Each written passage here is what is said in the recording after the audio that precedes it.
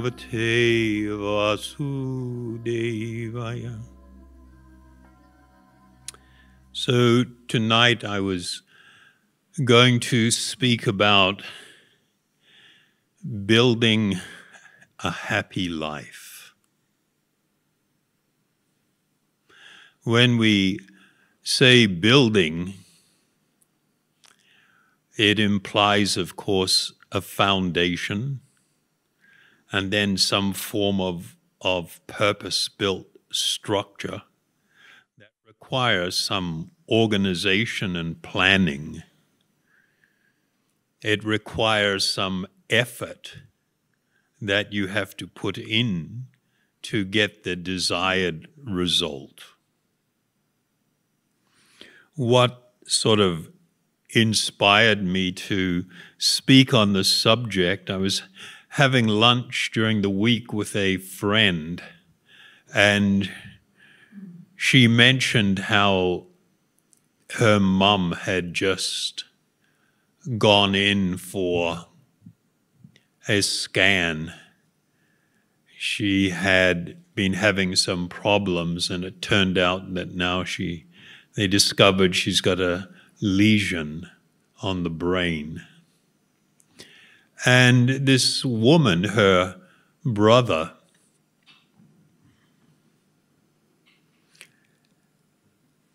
spoke to her, the sister, and was absolutely distressed and distraught because for him, his mum was like everything, and he couldn't imagine if this is going to result in her death, what's going to happen to him and his life. It was like this, it was a huge thing for him.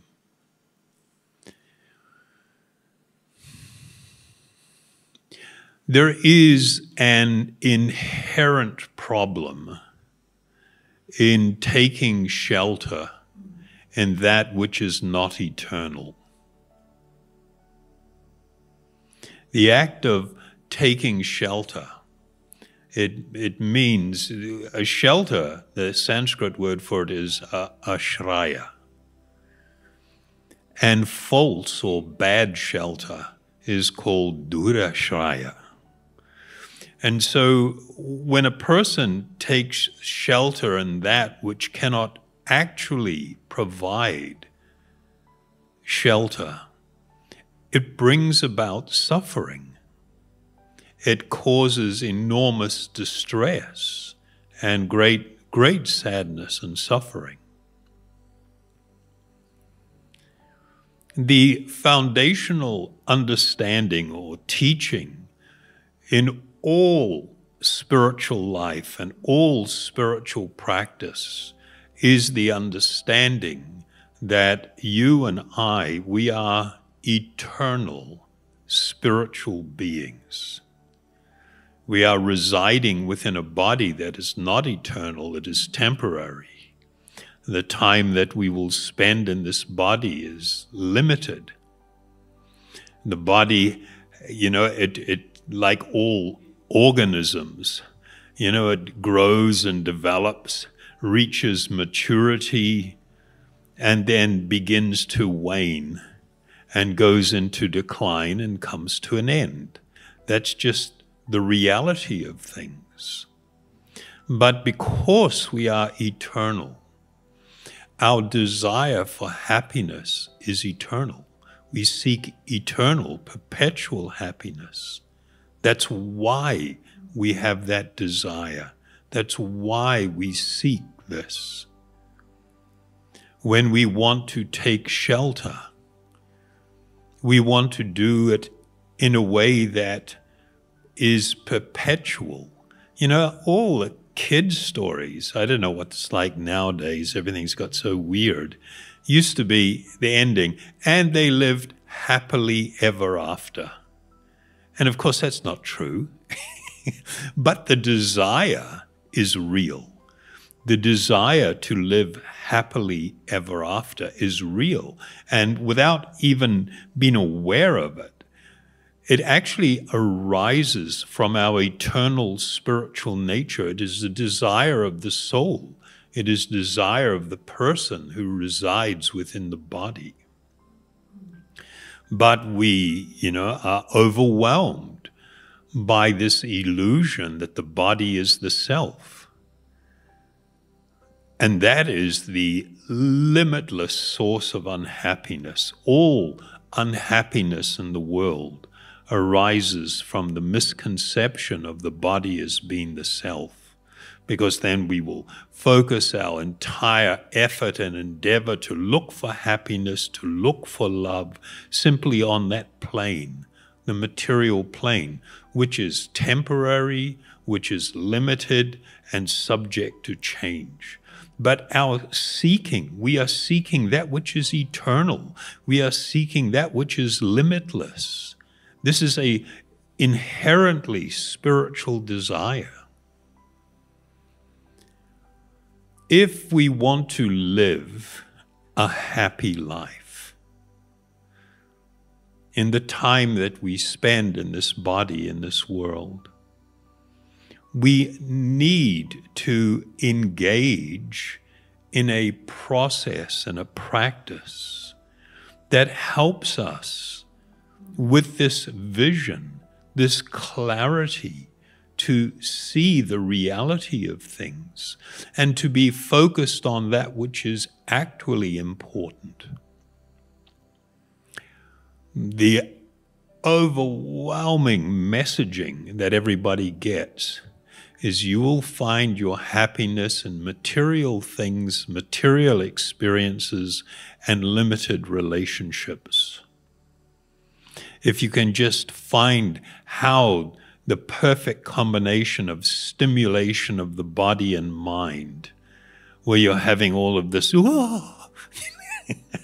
shudderingly good experiences, that this will be perfection. No, you grow tired of everything. When you experience something over and over, you grow tired of it. You grow tired of it for the single reason it does not touch you in the core of your being. The soul itself is left untouched. It is left malnourished. It is left hungry and hankering, lonely, seeking actual fulfillment.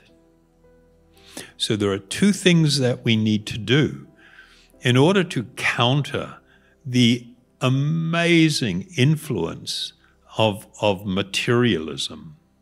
In the ancient yogic texts, they talk about this illusory energy that pervades material existence, so that people can easily become absorbed in that which is untrue. The idea that the body is me is the classic example.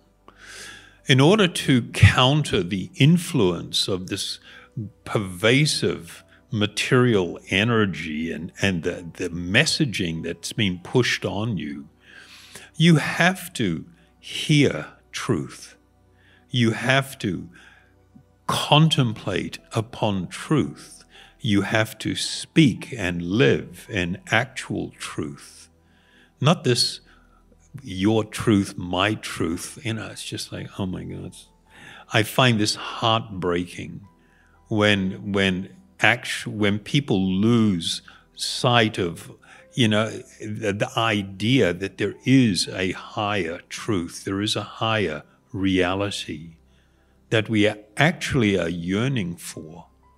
So we need to live in truth, cultivate it. It sort of ties in a little bit to the talk last week, which was about living or leading with gratitude. That's part of a truthful practice. But apart from the constant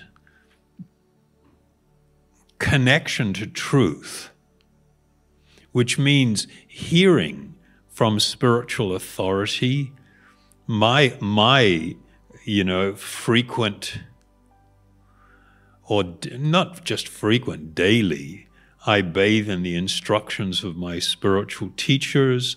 I bathe in instruction from transcendental or spiritual literature. But the thing that brings the big change is the adoption of a meditation habit, a daily habit.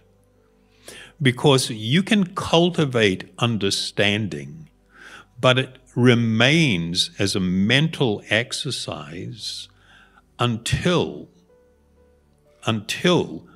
the veil is lifted and you begin to see everything with clarity. This is called self-realization and the experience of God realization. And so you need something to help move things from just being a mental understanding to actually seeing things with clarity. And that shift comes about through the practice of meditation. And a beautiful chanting here tonight, and everybody feels inherently that, yeah, it's kind of like home. It's a safe place. It's a place where your heart can actually rest. It's a place where your mind can actually let go. You can let go of stuff and just immerse yourself. You know, to me, the image of, if you see in India, in the sacred rivers, when people bathe and they walk out in the water waist deep and with folded hands saying some prayers or mantras, they immerse themselves in water. Or just the idea of going out on the beach and just lying, you know, flopping into the water. That immersion in transcendental sound. This spiritual sound actually is not like material sound. Material sound, you know, you can just say it over. I could say mango, mango, mango, and it doesn't produce anything. It doesn't produce a flavor. It doesn't produce an experience. It becomes boring really quickly. This sound, because it actually descends from the transcendental platform, it is a window into a world of spiritual experience and realization. That if you engage in this process, it purifies the heart and mind. It lifts the veil. It lifts the fog. The fog becomes dissipated, and your life becomes filled with clarity. So I would like to invite you for those who don't have a fixed meditation practice, to actually give it a go. They have a word in Sanskrit, sadhana. Sadhana, it means a process, a spiritual process that actually gets you from A to B. B being this transcendental or spiritual goal. It actually moves you there. So sadhana means, we can refer to it as a means to an end. And the foundation of any real sadhana, spiritual sadhana, is the use of transcendental sound in your meditation. So to that end, I have a lot of resources online, which is my humble contribution to try and help people in this journey. And please do avail of it at acharyadas.com.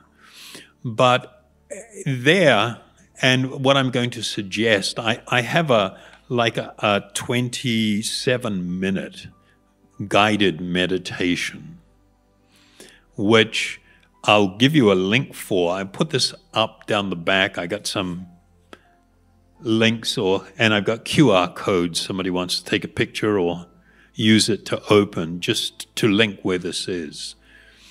The practice begins with just some breathing, a little bit of nadi shodhana. This is alternate nostril breathing that brings the balance to the body and to the mind.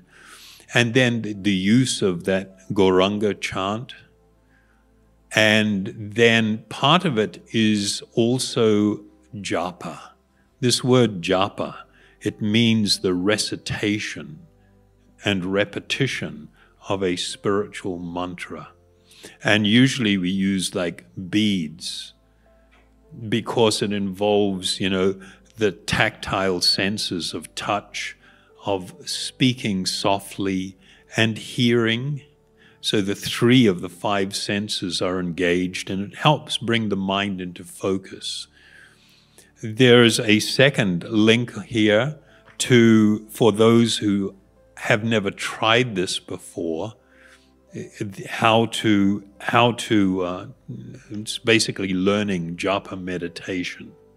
So it's part of this 27-minute meditation, which ends with some kirtan. And what I'd like to invite you to do, try this. For the people that are going to be watching later online, I'll post the link along with the video.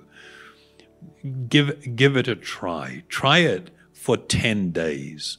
Allocate some time where you are not going to be disturbed, you don't have your phone on, you're not being distracted, and you just thoughtfully and in a relaxed and a thankful way and humble way, you engage in this practice.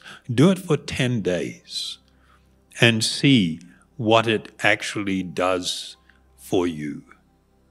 At the end of the day, what we are promoting is something that is experiential. It's not a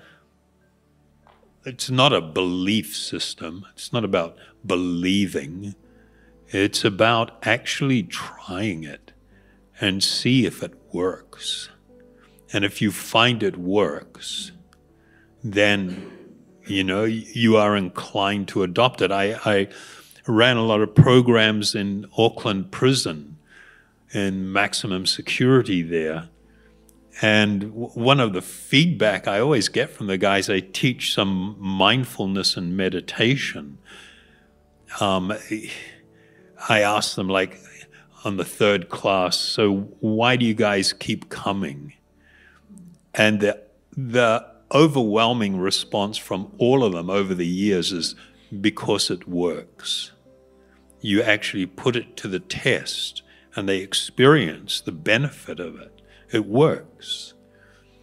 So I really humbly request that you try this for 10 days, and you will experience some benefit.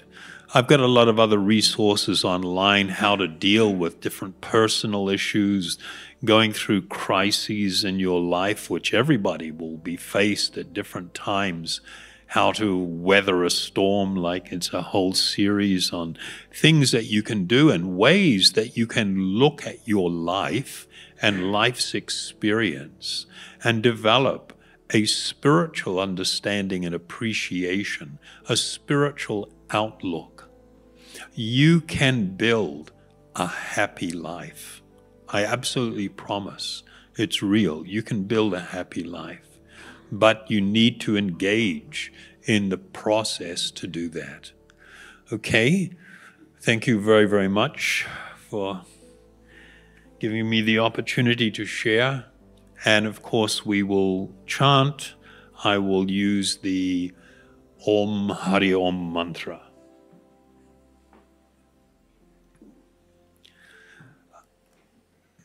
After, I really have a massive aversion to intruding into people's life and their space. And so, but if anybody wants to ask anything or share something or talk about anything, after we've finished, please, you would be most welcome if you wanted to come and sit and have a chat.